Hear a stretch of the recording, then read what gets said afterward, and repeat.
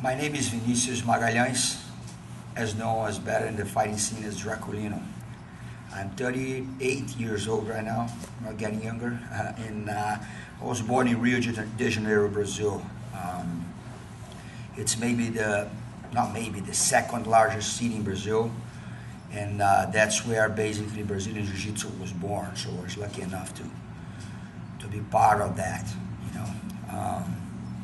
My parents are from Rio de Janeiro also. My father, Roberto, my mother, Anna.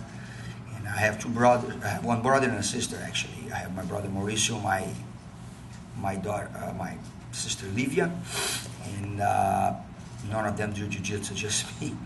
And also I have a beautiful family. I have my wife, Monica.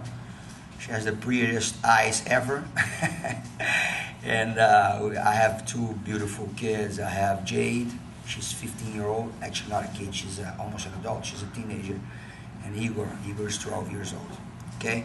I have really good memories about my childhood. I used to play a lot of soccer, and I used to surf a lot. And that's because of surfing that I get to know, the first contact with Jiu-Jitsu. Actually, before Jiu-Jitsu, I used to train Judo a little bit. I got, I believe, my yellow belt in Judo as a kid.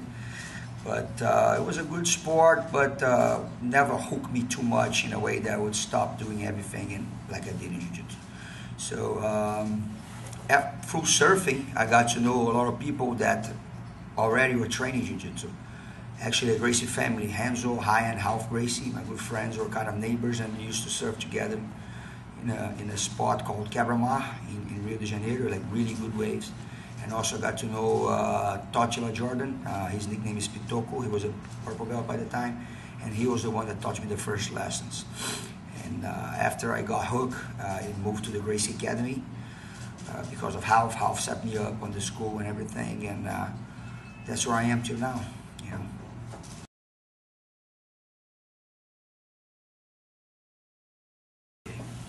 Draculino, how did this, unique nickname came to me, That was a math professor's fault, you know what I mean? I was baby, I don't know, I believe I was like 10, 8, 10, I'm not sure. I know I was really young, and I was a really active kid in school, so I was, talking or doing something during the class and something, and this math teacher stopped the class. I say, hey kid, you talk a lot, you never stop. And you know what? He was kind of like a smart ass kind of guy. And he said, yeah, I'm gonna call you now Dracula because you have this dark thing underneath your eyes, but you're a small guy, so you're gonna be calling you Draculino. And everybody began to laugh out loud and everything. And of course, I got mad, you know what I mean? That's why the nickname stuck to me, When you get mad, I'm going to tell you something. When you get mad about a nickname, don't show anybody that you get mad, because if you show, it gets stick to it. So, I'm Draculino since that day, you know what I mean? Because I got mad, so.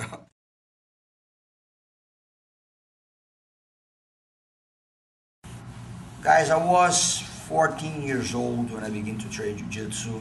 I was not really young or really a kid, but I had a good foundation from Judo, and I was always a really athletic boy. So I got the techniques, and I got the spirit of the training really fast. Basically, what made me pursue and keep continuing training Jiu-Jitsu, I would say that I fell in love with the art on the first day. I thought it was like a really effective way, to defend yourself, and because I was always a lightweight and small guy, it fit perfect for me, you know what I mean? I think it was like the beauty of the thing is that a smaller guy could subdue like a bigger guy, and that's what really I was tripped. I mean, like, hey, this is great. And also a lot of good friends of mine are training, so it was good because besides the art being like beautiful and awesome, I had good friends around, so it was perfect, it was win-win.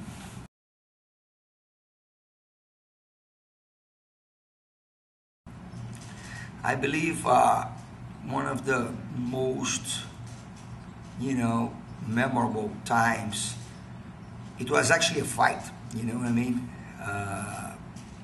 It was a situation that I think I was 15 years old, and I was surfing in the beach with a bunch of friends of mine, and there was this guy, I think he was like maybe 22. He was not a big guy. He was bigger than me, of course, but not a big guy, and he was surfing with us, and he got one friend of mine. This friend of mine was a little younger than me. His name is Rodrigo. And I don't know, they got in a disagreement there, surfing, whatever, and he got Rodrigo like through the hair and put his face like on the water, like teaching him a lesson kind of thing, and Rodrigo was crying. I didn't see that, but when I was out of the water, Rodrigo came to us and said, man, the guy crying, that guy, tried to, drown me or whatever, blah, blah, blah. I said, well, really? And then he was telling us that, we're listening, and then this guy come out of the water with the surfboard, and we didn't know, like, we're kind of shocked listening to the story. The guy comes to us, yeah, I did this to this kid, so what are you guys gonna do? You know what I mean? And he threw the board on the sand, and he goes, yeah, why are you looking at me? Why are you looking at me? To me, you know what I mean? And he throws a haymaker, like, I was like, whoa. But that's when I saw that the Jiu-Jitsu training gives you a really good reflex and can save your life, actually. So I dodged the punch, I took him down on a double leg, I got the mount position on him, and really punched him and controlling the mount position on the sand, got his back, and choked him out. I was choking him unconscious, and people split the fight right away, and I was like really mad with that, because he came to me, he was the aggressor, and he was a bigger guy, he was an adult, and after that the guy was kind of surprised looking at me, and his older brother was like a huge guy, you guys don't understand, like 250 or something, came to me and gave me a headbutt on the head, on the cheek here. I didn't see, he was kind of from the side, boom, and telling me, you coward. I say, hey, wait a minute, he's way bigger than me, he's an adult, and we're saying you're a coward. But that's what I really saw, that we have in our hands a beautiful art and a really effective art. It was the first time that I fought an adult, and I was 15 years old, so it was really, I never forgot this day, you know what I mean?